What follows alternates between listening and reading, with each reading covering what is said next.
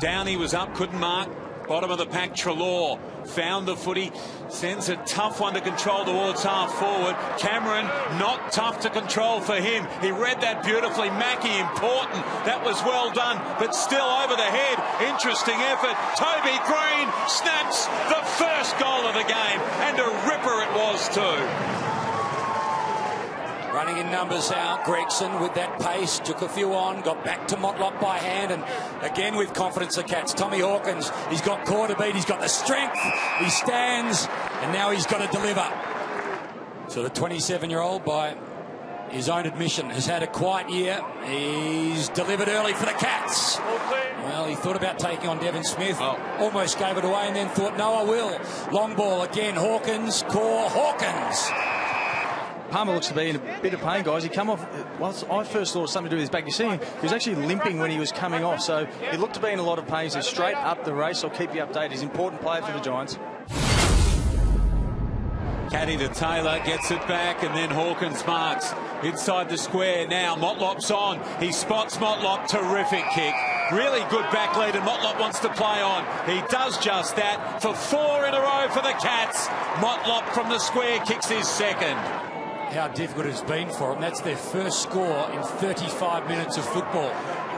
Motlop to Caddy, 2 of the high ball getters, and to Selwood over the top. Tommy, he's already got a couple. He's got the height, the strength, and Core's got a tough afternoon ahead. Tommy's got 3.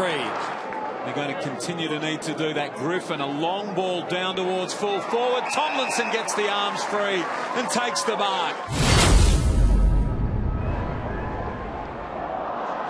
Well, that was a shocking kick that works out well. Luck's a fortune. So now it's Kelly all alone. All coaches bemused. They're both bewildered. You got Chris Scott saying, how in the hell weren't we able to destroy that ball? And you got Leon Cameron saying, how in the hell did Green's kick end up there? And Kelly thinking, how the hell am I lining up for goal? But he is. And he squeezed it through. Back to 16 points. Looks downfield. Caddy, Hawkins, Johnson. Hawkins is the man chosen again, the man with the size. What it's been doing all match. It starts left, it drifts right, splits the middle. Tommy's got 4. And now, got a punch in each, that's okay with them, fine. Desperate to get a goal here. Dying stages. Downey out of the ruck to lift them.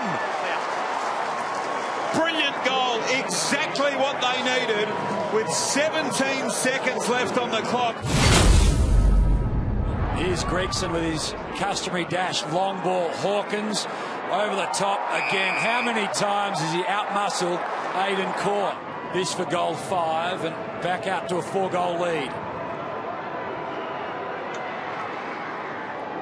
Well, he has. He's put it through. Goal 5. Was good work. Johnson, nothing inside 50. Duncan is breaking. He's the only one inside 50. Gathers the football, controls it, and will get another kick, will he? Yes, he will. Right behind Duncan's kick. He keeps it low. He keeps it very straight and effective. And now it's a big lead. Out to 38. Gave it to Scully. That's better from GWS. And out on his own is Land. He gathers the footy, bounces inside 50 for their first score of the last quarter. It's a goal. From Cornelio, Cameron leads. Not quite. He's had a tough afternoon. They'll make it. Toby Green in the end to Callan Ward, and that's 2 in a row. It looked unlikely for a long time they'd score, but 2 quick goals.